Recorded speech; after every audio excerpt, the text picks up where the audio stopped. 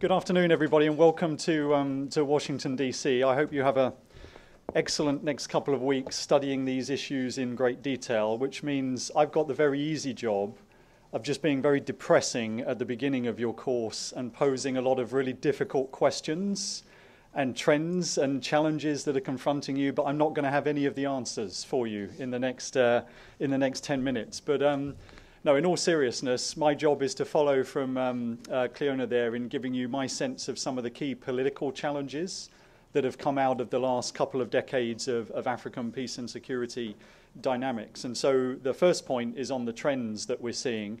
I would mention, though, there's another database out there, the Uppsala Conflict Data Program, as well as ACLED. The Uppsala Conflict Data Program tells us that about half of all the world's armed conflicts at the moment are currently happening in Africa. There's nearly 150 worldwide, which means state-based and non-state armed conflicts in Africa. There's about 70 to 75, which is a large and depressing proportion. The second trend I would point to is that we have seen an uptick in violence against civilians. Particularly from the Arab uprisings of 2010 onwards, the trend lines for violence against civilians and sometimes mass atrocities have been increasing. And the third trend I think I would point to is a sort of an unwillingness to negotiate an end to a lot of these wars.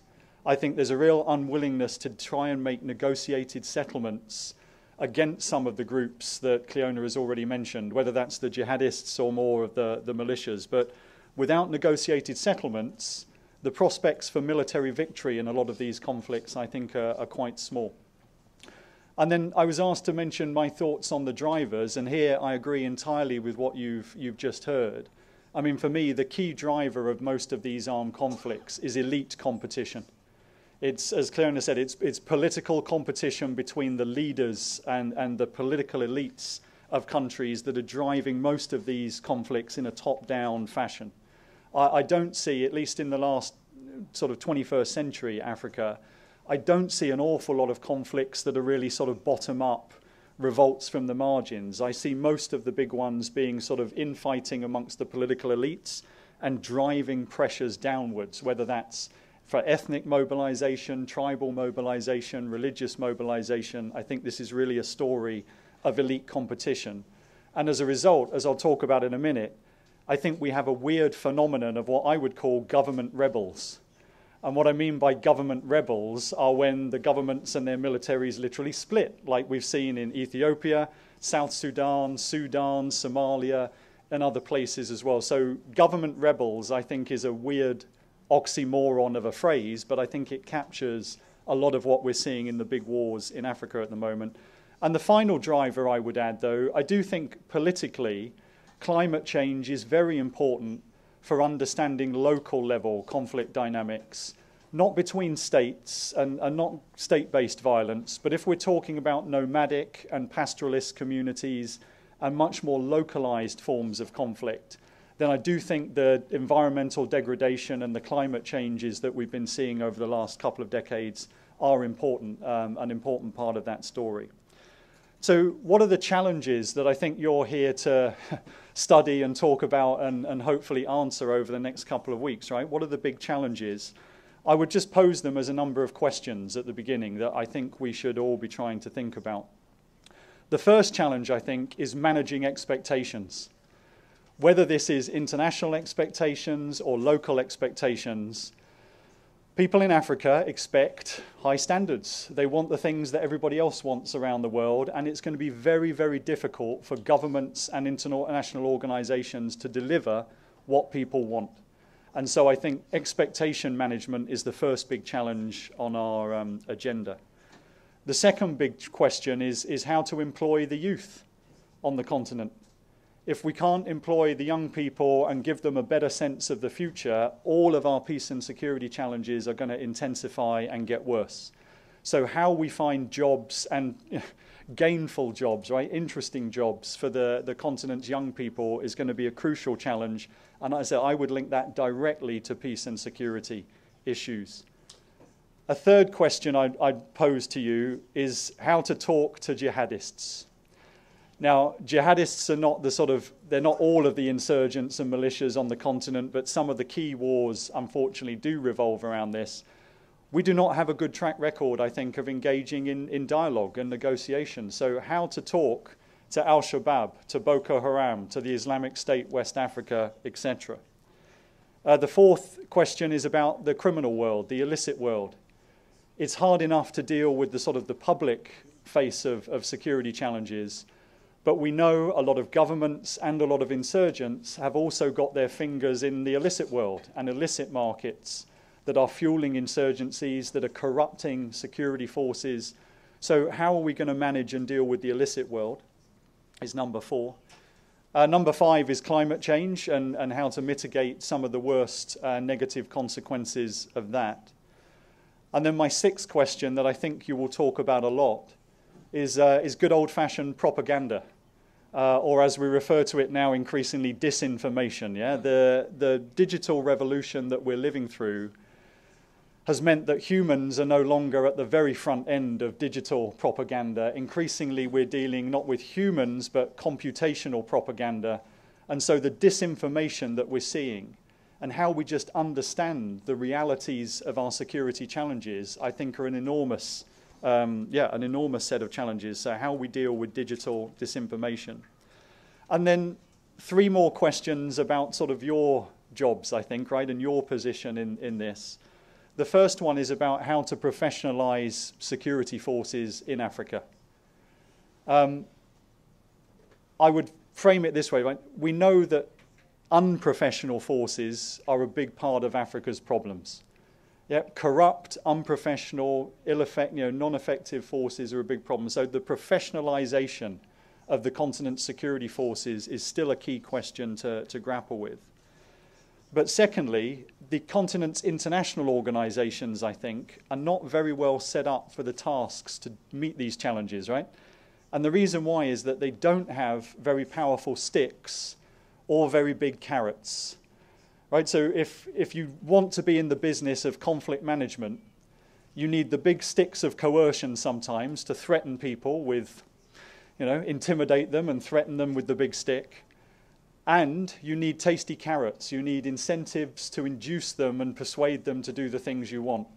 And I think when you look at Africa's organizations, whether it's the AU or the regional economic communities, they don't have those 2 things.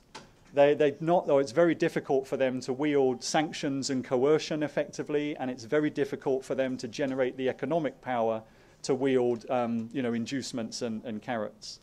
And then finally, I did say I was going to be depressing, at the beginning, but finally, you've got to deal with all these challenges in an intensifying period of great power competition.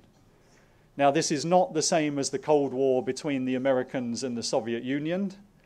But we are entering, I think, it's going to be more intense period of competition between the Chinese, the Americans, and to some extent the Russians. And how this is going to play out in Africa, I think, is it's going to pull African governments in, potentially different directions. And how African governments manage that competition is going to be really, really key. Finally, I was asked to think about some of the responses that African governments and organizations have already made to these conflict trends. And so I'll make a few points on that. The first point in terms of African responses, I think, is that the African Union is struggling at the moment. And what I mean by that is there's been a re-emphasis or a greater influence by some of the continent's states over the last decade or so. In each of the sub-regions, there aren't clear hegemons in all of them, as you know, but I would say powerful states have come to the African Union in Addis Ababa. They've tried to exert greater influence in the Peace and Security Council. And so compared to maybe the early 2000s, when I think the African Union was playing a much more influential role, we've got individual states that are pushing responses, and I don't think that's always helpful. That leads to inconsistencies and problems. The second response, or the second thing to say about assessing African responses, is that there has been a backsliding of democratic governance norms in the last 10, 14 years or so, right? Particularly since the Arab uprisings in 2010 and 11. And as you know better than me, on paper, the African continent is very democratic. If you look at the AU Charter, the conventions, the different regional protocols, it's a very strong connection between democratic forms of governance and peace and stability. So, the last 14 years, when we've seen a lot more coups, but also other forms of unconstitutional changes of government, this is a very difficult set of challenges. And, as I said earlier, Africa's regional organizations don't have the capabilities to deal with these unconstitutional changes effectively. The fourth point I would say on this is that it's one thing to try and change the politics of wars, but it's another to try and change the economics of war. And I think it's very, very hard to change the political economy of warfare in different parts of Africa. Whether you look at the east of Democratic Republic of Congo, Somalia, the Sahel, the economics of war do not change easily. The commercial routes, the trading routes, the airports, the seaports, the roadblocks and checkpoints, people have been running these for centuries in these parts of the continent. So no government, no international organization, no peacekeeping force is really able to fundamentally change the economic drivers of warfare. And again, that's a real constraint. And then finally, I would say, if I look at the African responses, there's no way around, I think, actually blaming certain individuals. If what we said earlier was right about elite competition driving a lot of these wars, it means that wars don't happen by accident. There are no structural causes of war. Wars happen because individual leaders decide they want to fight, and they think they get more out of fighting than they get out of peace. And what I mean by this then, or what's the challenge, I think the AU, the RECs, external actors that care about these things, you ultimately have to confront particular presidents, particular rebel leaders. You have to engage them in, let's say, coercive forms of personal diplomacy, but without addressing individuals and what's going to happen to them and giving them incentives to get out of the war business and into peace. I think we're going to be stuck with some very difficult challenges moving forward. I was asked, some of the lessons. I'll just say a couple of things on the lessons, and then I'll stop. I think for me, when it comes to lessons for the security forces, there's probably three big ones, I think. The first is I don't think it's useful to think about a security sector in Africa as much as it is to think about security arenas. And what I mean by the idea of security arenas is like a gladiatorial arena. Yeah, the security forces are where people go to fight. I mean now, ideas, policies, ideologies, political principles. But this is not neutral bureaucratic terrain. The security services are where a lot of these political and ideological fights play out. So it's like an arena in a gladiatorial sense. Second thing, I do think, though, we should be aiming for services, national security services. We should be trying to serve the people in our countries, not individual presidents. We should be trying to serve constitutional principles, not individual administrations and regimes. I could go on at length, but we're having our own debates about these things in America, you might have noticed, right, over the last 6 or 7 years in particular. Right? This is not easy, but there's no escape from it. We have to figure out ways of getting professional personnel in our security services that are willing to serve the people rather than a particular president. And finally, I would say then, thinking about the African continent, security services have got to be affordable to the host government and the local governments concerned. I don't think you can build sustainable security forces ultimately with external finance. Yes, a bit of external training and assistance and support can be useful in certain times.